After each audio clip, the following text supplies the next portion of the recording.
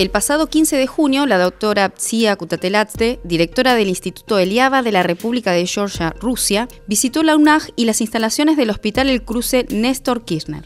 La doctora Kutateladze es especialista en microbiología, biología molecular y genética y goza de prestigio a nivel mundial por sus investigaciones en tema bacteriófagos. Las actividades realizadas por la doctora fueron organizadas en conjunto por el Hospital El Cruce Néstor Kirchner y las universidades de Quilmes y Arturo Jauretche. It's very interesting. Last year we had the people from the Quilmes University from Argentina, and they were very much interested to start some kind of collaboration, and it was my great honor to come and visit your wonderful country.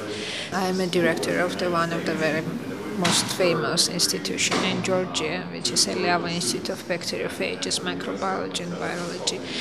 And so we start to find how we can collaborate with the University of Quilmes on the bacteriophages. I just visited this wonderful hospital, which is really very, very impressive. We have a lot of achievements in that university, in the university hospital.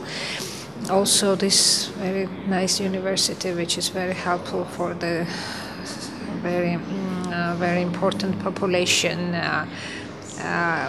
Population for your country. So I think and I hope that we can start some fruitful collaboration which will be fruitful not only for Georgia but for Argentina. So I'm a scientist, and this is the scientific institute. I represent the scientific institute, but at the same time our product is as an alternative to the antibiotics. You know that there is a terrible problem of antibiotic resistance all over the world, including Argentina. You have some problems, and every country has some problems, and we provide and we offer alternative to the antibiotics to struggle and to fight infectious diseases.